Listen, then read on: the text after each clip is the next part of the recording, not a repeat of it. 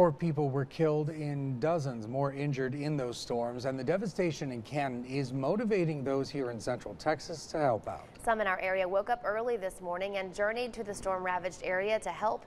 Channel 6 News reporter Emani Payne joins us now. Emani, why is this tragedy leaving so many eager to help out? Doug and Leslie, I spoke with a Lampasas man who faced several hardships in his life and was able to overcome them thanks to the help of strangers.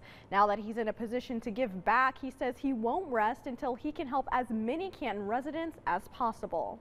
Disturbing pictures coming out of Canton after massive tornadoes swept through the area, killing 4, injuring dozens over the weekend. Those numbers coming from the Red Cross and unfortunately expected to rise. Tragedy is nothing new to Lampasas resident Donnie Kresnici. He lost everything in the Kosovo War in the 90s. He says the United States helped his country rebuild, and now he wants to return the favor. I experienced that. I know how it is to lose everything. So from the bottom of my heart, I'm going over there today and just help those people whatever we can. So right here, I mean, it's like I say, we have gathered like 90 cases of water.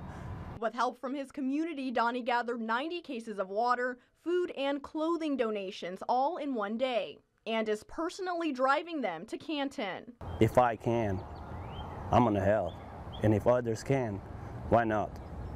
One toothbrush will help. One bottle of water will help them. The Red Cross is also pooling all of its resources to help those in need. They say over 200 people stayed in their shelter Sunday night, and they have crews on standby if more help is needed on the ground throughout the week. With the level of devastation that we're seeing, we will be on the ground for a while, feeding, clothing, helping people get back on their feet, because a lot of these people have nothing left. Something Donnie says he knows won't change overnight, but he believes if everyone can donate just one item, it's a start. For more information on ways you can help Canton, visit our website. That's kcentv.com. Doug and Leslie.